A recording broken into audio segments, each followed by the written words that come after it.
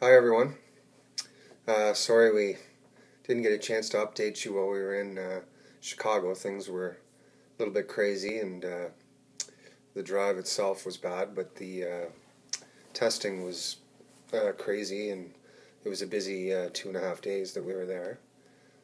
I just want to start today by thanking another young girl, Christina El Khoury from Ottawa. Her mom works for Mothercraft, which is a child care agency out of Ottawa. My stepmother Joanne worked there for years. And Christina heard about our story and wanted to help, and she made bracelets and sold them and made over $100 and added that to a donation that we received from Mothercraft. So thank you, Christina. And I hope that once things settle down a bit, we can get up to Ottawa and meet you. But I'll get into the Chicago now. I'm sure everybody's wanting to hear how things went, and I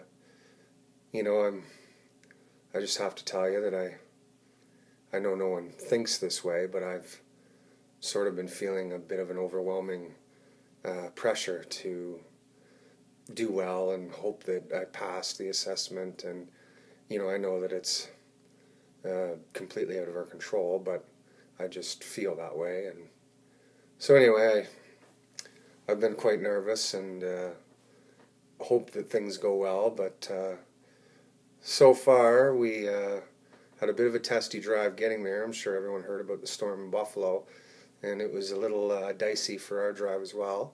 I'm really glad that we broke it up and stopped in Flint, and we're here again now. It's about 6 o'clock Friday night, and it was a bit of a hectic drive. I'm glad that we got there all right. But as for Chicago, Northwestern Hospital, it was beautiful, unbelievable compared to what we're used to seeing. It's like walking into a beautiful hotel or office tower. I think it takes up 2 city blocks by 2 city blocks. I don't even know how many buildings there are. We were in 3 of them. Skywalks going building to building. It was something to see. There are waiting rooms. You have private waiting areas with your own TV, and incredible. But I guess that's what they pay for down there. So, but everyone was friendly and very nice, and we found the city great, and service was fantastic, friendly. I actually thought Chicago was beautiful, what we saw of it anyway. But into the testing, it was 12 hours on the Wednesday.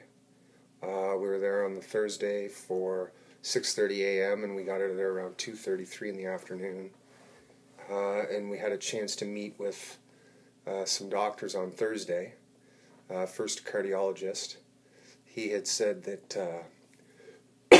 there was a slight murmur that showed up on the EKG and echo and stress echo, and he wasn't very concerned, but he said there was something there, and he hadn't received the results from the MRI yet.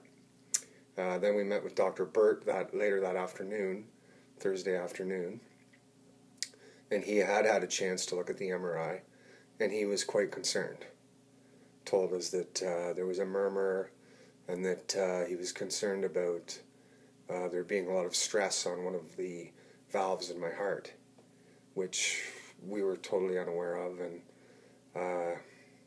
he was a little upset that no one had performed an MRI on us in Canada and sent the results back with us. But regardless, the MRI was about an hour and a half. I was in the chamber. That was the first time I had gone through that test, and it's different, that's for sure. But he said he needed the results from the cardiocath, which was today, and to speak with the cardiologist, and they would make a decision next week, and we would hear Wednesday. So today we went through with the cardiocath, which again was different. I have never gone through one before, but we opted not to take the sedative and that way we could shave 2 hours off of the procedure and try and get out of there and make our way to Flint again. But they go in through your jugular and feed everything down and into your heart, and right away he had said that he thought that things looked okay, and he was going to go ahead with the full workup and do a fluid pressure test as well. So that was good news.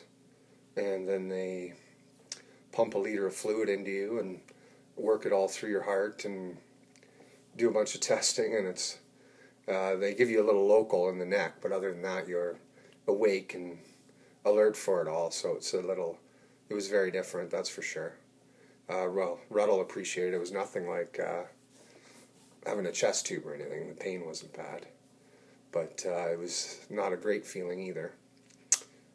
So went through that, and once we were done, the doctor said that was performing this procedure that he thought it looked pretty good, and he said yes, there was stress under pressure, but that anyone would show stress under that kind of pressure. So, and he said he looked at the other results in the MRI and thought that it wasn't really that bad. So we're hoping Wednesday will be good news, but Dr. Burt sort of told us, be prepared. It could be bad news as well.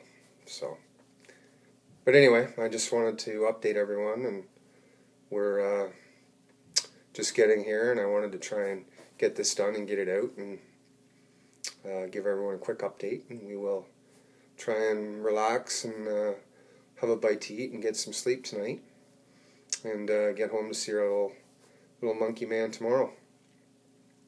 So thank you again, everyone, and your support and the hopes and well wishes and prayers have been pushing us through this, and we need all you've got until we get the news Wednesday. So thanks again, and we'll talk to you soon.